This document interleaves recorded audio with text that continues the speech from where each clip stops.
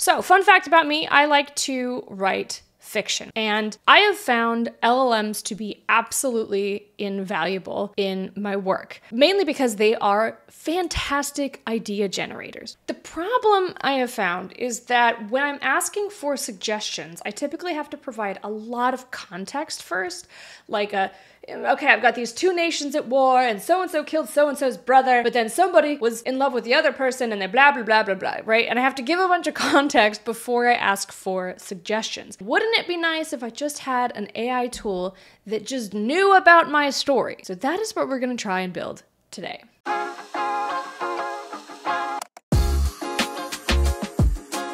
So here's the plan. Typically, when you want to supplement an AI model with information that it wasn't trained on, like a story you're writing, you would reach for RAG. So with RAG, you break your data into chunks and then store it in a vector database, and that makes it easy to do a quick search for the information you're looking for. This is great for things like documentation, but kind of falls flat when you have narrative content. Because stories are not just collections of facts, right? They're interconnected.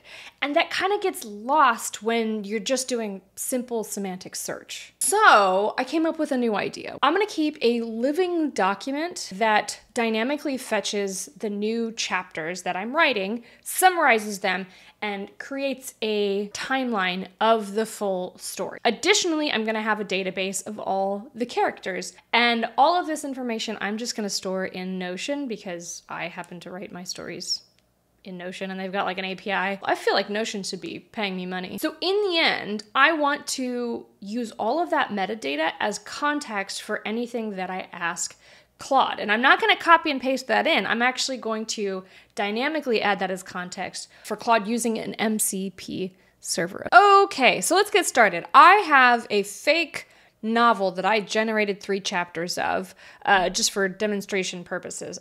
Don't generate novels at home, kids. This is not a good idea. Why would you even do that? But the novel is called Red Hood Rising. It's a space western based on Little Red Riding Hood.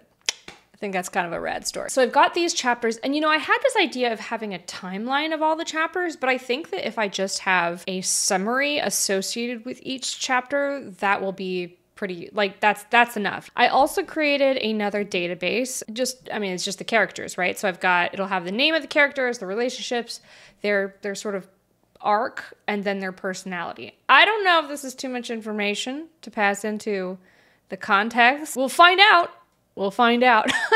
Okay, so this is my prompt. I'm working on an AI fiction writing assistant.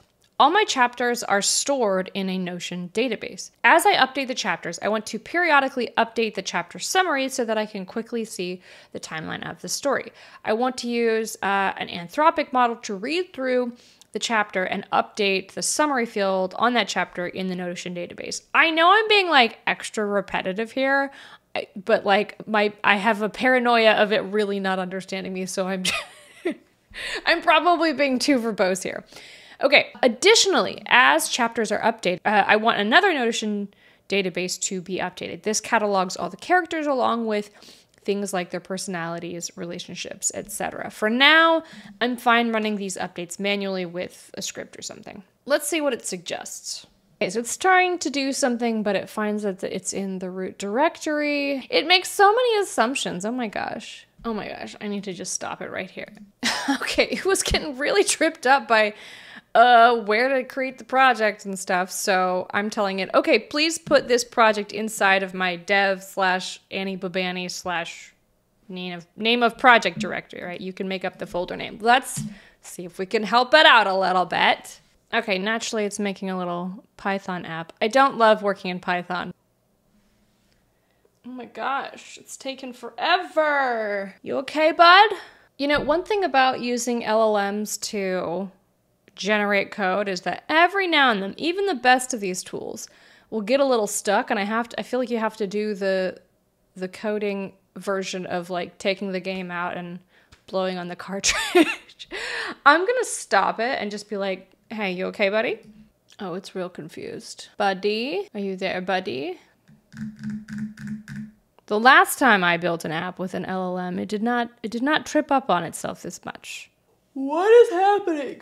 Did it just start going again, even though I didn't tell it to? Stop. What is happening? I'll tell you what. Sometimes Cursor gets stuck on Python, and I do not understand why.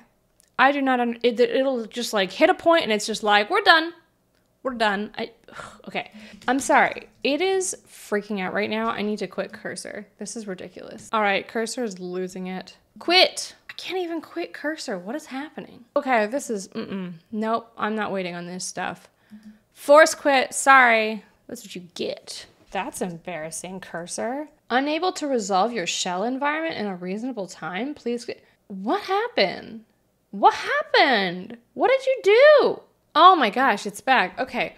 Whoa, that was weird. Have y'all run into that? Okay, whatever. We're starting over. This is not a great start, y'all. Okay, I'm gonna add my prompt again. Okay, so I've given it a slightly modified prompt. Basically, I'm saying the same thing. I also told it that for now, I'm fine running this as a script. Please use the latest version of Node and TypeScript. The latest version of Node can process TypeScript natively, so you shouldn't need to install other TS dependencies. Okay, let me explain why I'm adding this. So it has only been in the past like couple of months that Node added TypeScript support, and it's just in like the latest versions. And I have found that many of these models don't know that yet. And yes, I asked it to switch to TypeScript because I don't like Python, y'all. I just don't like working in dynamically typed languages. Okay, so it's creating a little thingy. See, okay, listen. This is so annoying. It installed TS Node even though it does not need to. Blah, blah, blah. It's using OpenAI. That's fine. Blur, blur, blur. I don't know that I like the way it's doing this. This feels overly complex. But we're gonna run with it, and we're just gonna see how it goes. We are not making as much progress as I had hoped. I don't think this is gonna work. I updated the package.json to specify this version of Node so that I wouldn't have to use that TS Node package, like I said. Okay, cool. I think all is well. Let's try npm run dev. Let's see what happens. Oh my God. I'm going to murder Claude. All right. So he's saying, listen, here's the problem. You've removed Claude is mansplaining to me. That's what's happening. I'm rejecting all of this. You are wrong. You are wrong. Let me just use Node. So how are we going to fix this? I need to ask Claude to try again, but I need it to know that the issue is not TS Node, because this model is clearly not up to date with Node. So what I have done is I have copied a blog post that talks about, hey, you can do this now. Boop! I've just pasted the entire blog post into my context window. You're absolutely right. Yeah, I know. Of course I'm right. Okay, so it worked, but I'm getting an error. But at least it's not the same error. All right, it's just saying could not find database with ID. Oh, I know what I did. I forgot to add the integration to my database, so I need to do that in Notion. Okay, so we've got this class that we're defining. This is not how I would do it, but I'm also not much for object-oriented programming. Everything about object-oriented programming feels very old school to me, but I don't hate this. This is fine. Let's just give it a whirl. Okay, it failed. What is the issue? Could not find sort property with name or ID. So this is to be expected. This happened last time I worked with Notion to build an app. It doesn't know the structure of my data, so that's totally fair. Let's give that a go. Oh, okay. Okay, so it's sort of doing something, but it's not able to read the content. So let's see. Okay, so here's the problem. It's thinking that there's a content field, which there's not. There's just a page, because a row in a database can actually just be a page. Notion's kind of weird like that, so I'm going to correct it. Okay, so here I am explaining to Claude that my data is not stored in a content field. It's stored in the actual page, which is, the rows for each database. So I'm explaining that to it. In Notion, basically every paragraph on a Notion page is considered a block, but they're not always paragraphs. I think They can be other things. I think you can even insert like a view of a database, and that's considered a block. Notion experts will correct me on this, but yeah, that's sort of the issue. Okay, interesting. It's actually trying to convert the text in the block to Markdown. I don't think it needs to do that though. But let's just see if this is working. It's thinking. Oh! Updating chapter summary. Ah! Did it work? Did it work? Did it work? Okay, let's go to Notion. I'm gonna lose my mind if it worked. Oh my God! It worked! Yes! This is fantastic. Okay, let's see. Did it do anything with the characters? No, nothing with the characters yet. Where are we at? Okay, so it didn't manage to update the character database, but that's okay. I don't think I updated the properties on that database. So let's go ahead and update that now. I gotta open up Notion. I forgot what my fields were. Name, relationships, arc, personality. I think that's good. Let's try this again. Oh my gosh, it's adding the characters. Let's see. Is it working? Is it working? Ah! So now I need to create an MCP server. What is this gonna look like? Let's talk to Claude and let's think this out. Okay, so this is what I've got. This script is working well. Now I want to use all this to create an MCP server to use with Claude Desktop. Basically, I want an MCP server that can fetch all this metadata and use it as context for any prompt I give Claude, about my story.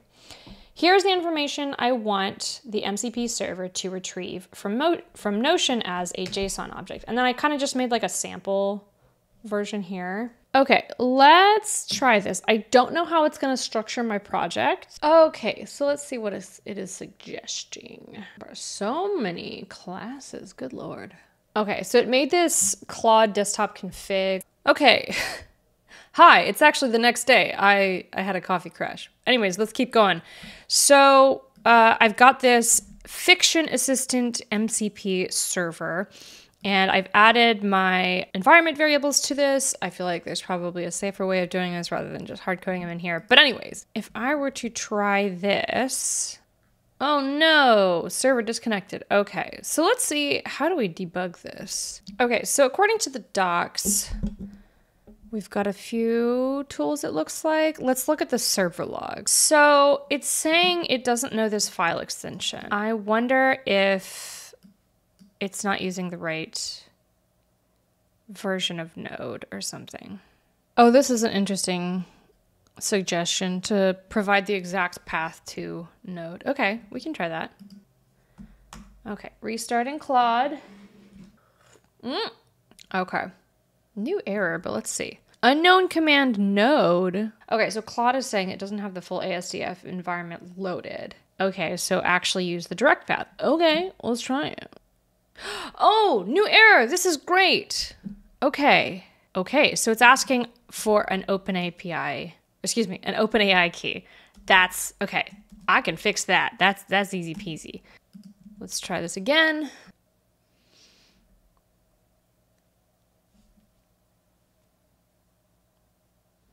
I don't see any errors. Okay.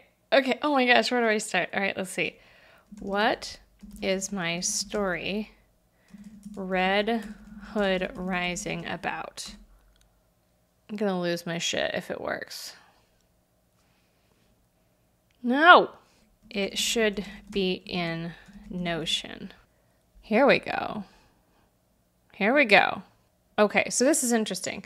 So it doesn't know about like the specific title of my story, probably because that's like not information about It's working! Oh my gosh, you guys. This is...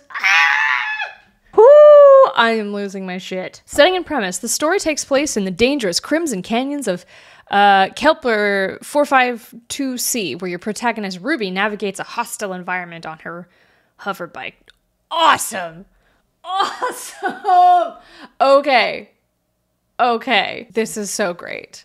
I am absolutely thrilled by this, and now I'm going to implement this for my real story, my non-fake fiction story. I can't believe this worked. This is amazing. My only concern is, will the summaries and all the character information, will that be too much information to add as context? Like, right now I'm actually working on the script for a comic book, and that's decidedly shorter than, say, like a novel. But if I was doing a novel, like, I don't know, is that going to be too long? Who knows? But I think this is a great start. So I'm going to leave you guys there. Thank you guys so much for watching. This was so much fun. I ran into way more problems than I was expecting, but also the things that I thought would trip me up actually didn't. So that's pretty cool. So anyways, let me know if you guys have app ideas that you'd like to see me fumble around and build using LLMs. I hope this was entertaining, and I'll catch you guys in the next video.